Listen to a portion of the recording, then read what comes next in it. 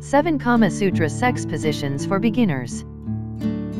You've heard of the Kama Sutra, but chances are you haven't actually tried any of the positions. Let's change that, shall we? You've probably heard of the Kama Sutra, the ancient Hindu text that's basically a Bible of sex positions. But you probably assumed that it's full of awkward and ridiculously acrobatic positions that only the most limber among us would ever try. Well, that assumption is incorrect, my friend. There's a reason why the Kama Sutra has been a go-to sex position guide for thousands of years. It's full of practical, actionable tips for couples who want to try something beyond missionary. We asked experts for their favorite Kama Sutra positions that couples should try at least once and aren't impossible for you to master. Kama Sutra Sex Position 1, the Samyaka. The Samyaka position is a relatively easy position to get started with, and one you've probably never thought to try. In this position, your partner leans back against a wall while standing and spreads their legs as wide as they can while you enter them. This position does lower them a bit, so if your partner is shorter, they may need to stand on something, like an ottoman. Kama Sutra Sex Position 2, Janukirpura. Sex standing up gets a bad rap, but the Janukirpura position is well worth it. In this position, you lift your partner up, locking your elbows under their knees and gripping their butt with your hands while they place their arms around your neck to hold on. Janukirpura offers extra deep penetration, lots of eye contact, and it has the added benefit of making you look like a champion. Kama Sutra Sex Position 3, Pititaka. As Garrison notes, acrobatic sex doesn't necessarily equate to pleasurable sex.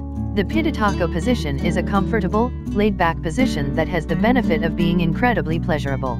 In this position, your partner lies on their back and pulls their knees into their chest, resting their feet on your chest as you kneel in front of them. With your knees on either side of their hips, you raise their hips onto your thighs and enter them. Kama Sutra Sex Position 4, Vrshau. You probably know the Vrshau by another name, the reverse cowgirl. In this position, you lie flat on your back while your partner sits or kneels on top of you, facing your feet. Your partner then lowers themselves onto you and leans forward, gripping your ankles.